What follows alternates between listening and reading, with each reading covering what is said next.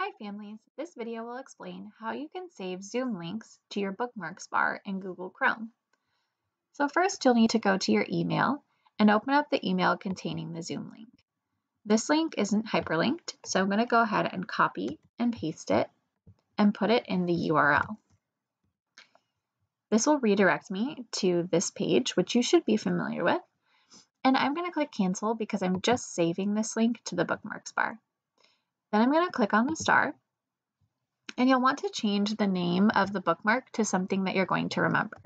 So I'm going to change this to Mrs. Peak's Zoom meeting. And then it'll be saved right in my bookmarks bar. Now I'm going to show you what it looks like when you save from a hyperlink. So just like before, you're going to open up the email, click on the hyperlink. It will take you to the same page.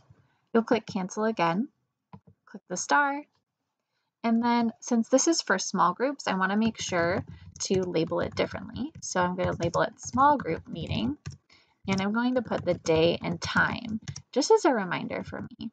Then it's really easily accessible, so I don't have to go digging through my email to try and figure out where the Zoom meeting is, what time it's occurring.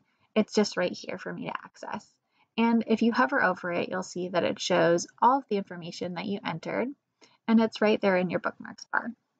Then, if you want to open up the Zoom meeting, you'll click on it, it'll take you to this page, and you'll need to click right here where it says click here in order to open the meeting.